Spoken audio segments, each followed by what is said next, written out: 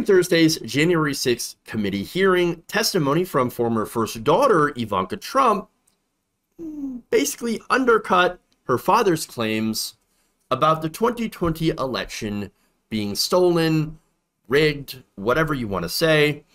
In fact, it's really quick, but it pretty much sums it up. Take a look. How did that affect your perspective about the election when Attorney General Barr made that statement? It affected my perspective. I respect Attorney General Barr. So I accepted what he was saying.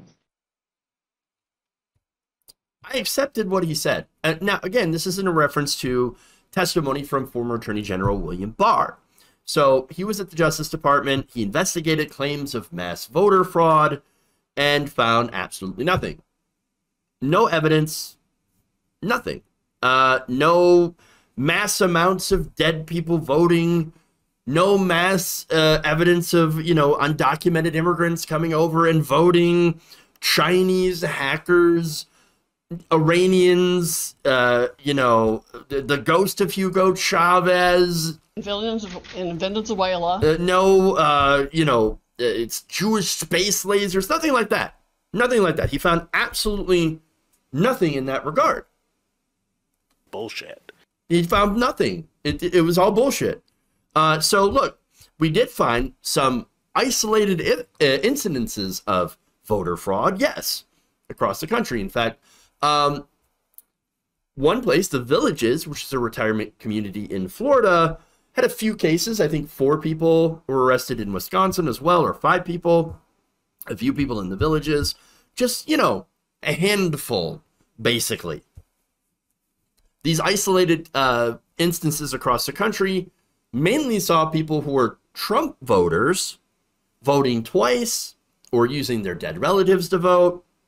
And of course, one person that had claimed that his dead wife's vote was stolen. Well, he was right about that. He stole it and used it to vote for Trump. Now, had she been alive, she probably would have voted for Trump anyway, but she was dead. Therefore, kind of ineligible.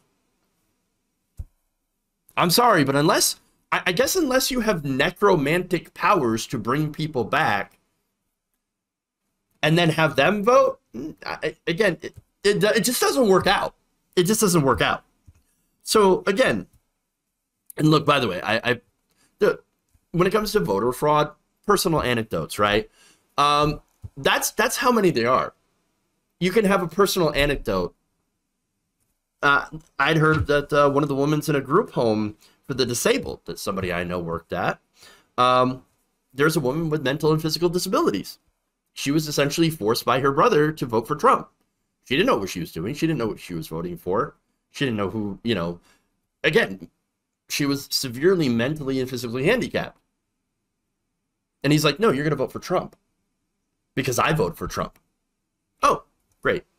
Again, that's a personal anecdote. And by the way, that would be considered voter fraud because if you fill out someone else's ballot without being able to, get authorized as being an advocate, which would then under law allow you to fill out a ballot for someone else with their express permission.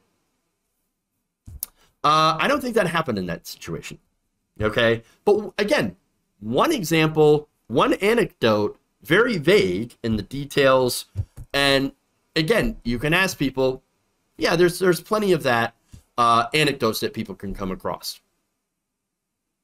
But that's not evidence. That's not enough to prove mass voter fraud.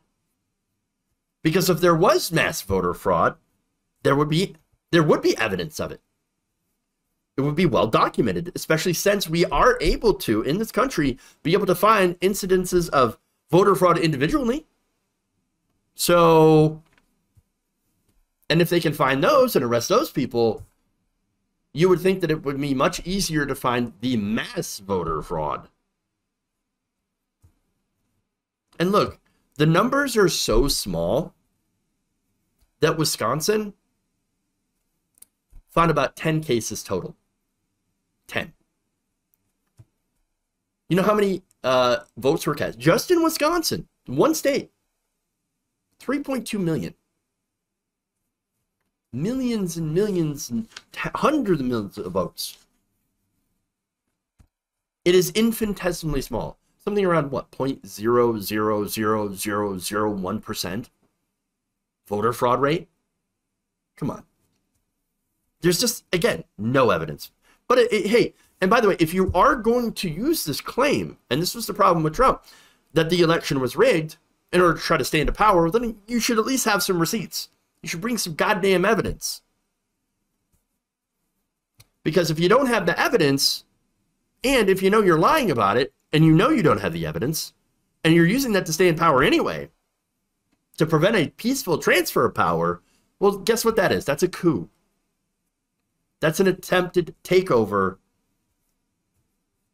And that's illegal. Can't do that. And by the way, nobody with 2 functional brain cells wants to be implicated in a coup. Now, if you don't have the brain cells, or you have very powerful friends who are willing to risk themselves to protect you, and you actually have a plan that might actually succeed, well then, I guess it's more likely that people might join in your coup. But again, it's not what happened the first time. Donald Trump's first attempt was a complete and utter failure. Now, that said, so people tend to get confused about what the coup really is. Okay? That coup is not the January 6th riot. No, the real coup was using fake electors.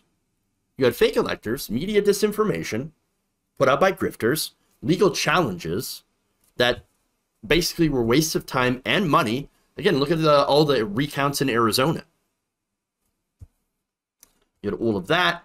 And then, of course, you had challenges to things like, the scary terms like ballot harvesting, which was legal in a lot of places until Republicans decided to ban it. All ballot harvesting is that you go around, you have a designated individual to go and collect ballots and then drop them off. Ballots that were filled out by other people. And again, if you're the designated person to go and pick up those ballots, there's nothing wrong with that. In fact, that helps in poor communities, communities of color. Oh, right, those places tend to vote for Democrats. But also, by the way, you could also do that for senior citizens so that they don't have to go out there and vote. Where they can go and fill out their absentee ballot. Somebody can pick it up. It's actually more efficient. Makes sense. But no, Republicans hate that because it actually makes voting easier. And they can't do that. They don't want to do that because if they do make voting easier, well, then they tend to lose more when more people vote. So, that said, Trump used that media disinformation. There were those fake electors. We'll get to that in Arizona. But there were in other key states like Michigan. That was part of it, and the goal was to create so much public doubt about the 2020 election and who actually won. I don't know who won. I don't know. I keep hearing different things from different people. I guess I don't know. I guess we'll just keep Trump into power or something. And again, we've also seen reports of Trump trying to use the military to seize voting machines so that, of course, we couldn't actually go and look at the voting machines to disprove the voter fraud narrative. And of course, all of that would lead him to be able to stay into power. Now, William Barr didn't go along with that. Mike Pence didn't go along with that. Georgia Secretary of State Brad Raffensperger didn't go with that. Hell, even Sean Hannity, Fox host, didn't go along with that. Laura Ingraham, many of Trump's former staff members, they didn't go along with that. At least not at the beginning. So, at the end of the day, maybe they knew that it was wrong. Or that they, of course, knew that it was based on a lie. And maybe they were concerned, at least for a minute, about democracy and about protecting democracy as we know it in this country. Then again, I'm not also saying that these people really cared about our system of government for, or what's best for our country. It seems like they don't. But at least what we know from privately, their words and actions, even if disingenuous and just trying to protect their own ass, might have actually also helped to protect our democracy. At least for the time being.